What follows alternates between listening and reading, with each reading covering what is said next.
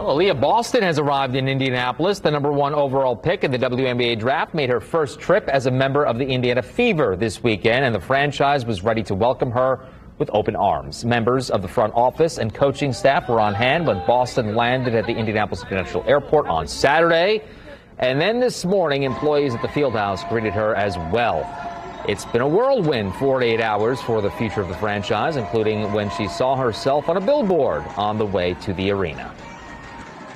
It was pretty cool. I told them if I knew that they were going to be at the gate, I would have packed lighter. I mean, Coach Sides, she took my bag and I was like, I know it's heavy. I absolutely knew that. But it was super excited to see them, to see my name on that billboard. It was so cool. I sent it in my entire family group chat and I was like, guys, look.